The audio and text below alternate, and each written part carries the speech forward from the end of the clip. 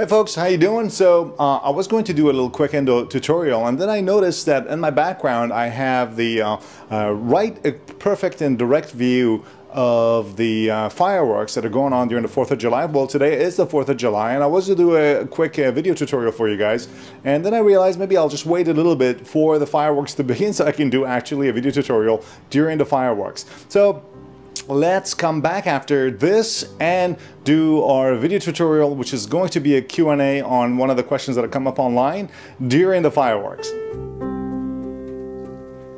Okay folks, so the fireworks has just started in the background here. I'm going to take you guys, I was watching it for a little minute, it looks like they're just taking a quick break.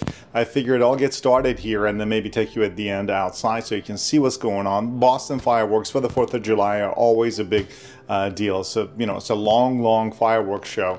But anyway, so I wanted to share with you the during this process, to answer a question that had come up online regarding my protocol for managing perforations in terms of the, hemostasis and controlling the blood flow, as well as disinfection of the perforation space prior to its management in terms of repair. I think that's a very good question that deserves its own little video in the background of 4th of July.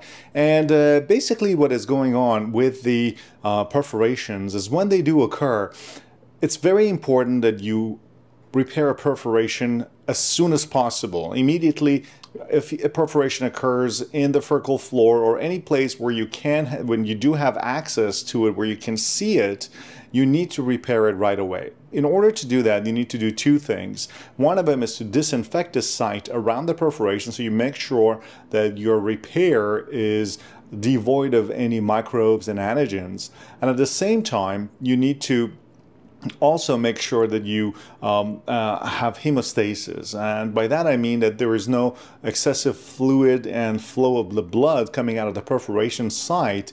And the reason for that is because such type of hemorrhage and wetness will interfere with the proper bonding between your repair material, in this case the putty material, as well as the dentinal surface of the perforation where the material has to bond. It looks like the I don't know if you can hear a little bit of sounds in the background with the fireworks, but it looks like it's restarting soon. In order to manage the perforation, the best way to do that for disinfection would be to use hypochlorite. Now you may say, Ali, hypochlorite is highly inflammatory, so how can I be using that? Well, if you do use hypochlorite in the concentrations of 2%, somewhere around 1.5% or so, it's been shown to be less cytotoxic to the cells, and including the stem cells. In fact, that is the correct concentration of hypochlorite to use for regeneration. So that amount of hypochlorite concentration is not going to be a problem. And in fact, if you have a sterile cotton pellet or a sponge that you can put about 1%, 1.5% hypochlorite in, and then press against the area of the perforation and hold for a good minute or two, you are going to, and that's actually a key point here, is that you need to be patient and you need to keep the cotton pellet in place for a couple of minutes. Look, the bleeding time in some people is fairly long, and this will actually create a clot and denature the protein so that you can have a little bit of natural barrier against the blood flow. Cotton pellet for a full minute or two in the spot, 1% concentration of hypochlorite, that will disinfect the space and at the same time manage the hemostasis for you. Now, if the perforation site is very large and the hemorrhage is quite extensive, you may have to use some type of a gel foam or a Colacoat or a Colaplug or any of the collagen type barriers that can be basically placed against the material that are non-inflammatory, and they will resolve and dissolve on their own. You got to use those, and in those situations you can also use calcium sulfate, which is in fact a putty material that you mix up and you place, and it will set. and that will give you probably the driest type of a field. But I think the calcium sulfate is a little bit messy, so I always prefer a Colacoat or Colagel or any of those materials that can give you a little bit of a surface. However, if you're using the putty material to repair your your perforation, especially the fast set putty, then having a little bit of extrusion of the material in a form of a concave extrusion of the material has not been shown to cause any type of a problem. Therefore, first of all, because it's very biological, also because it's hydrophilic, and in fact, it's so biological that cementum will grow right over it.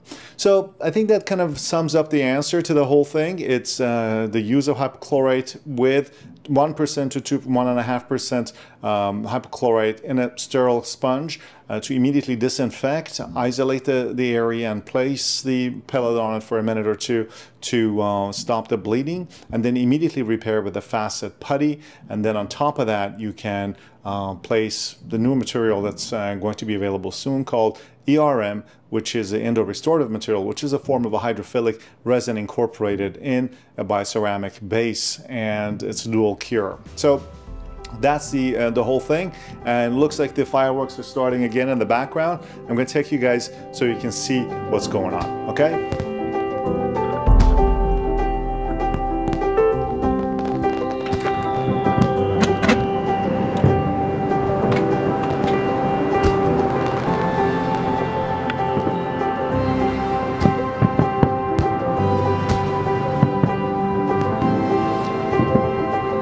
The Boston fireworks are always spectacular, very long and very elaborate.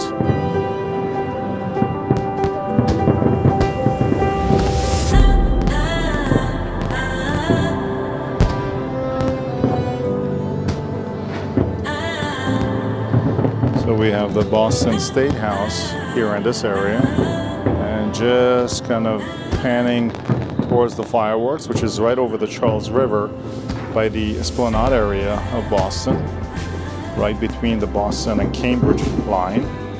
Is always spectacular. Well, this is gonna go on for a little while. I'm gonna take you guys here too long to watch it, but just wanted to wish all of you a happy 4th of July, and we're gonna have a lot more videos for you in the rest of the year.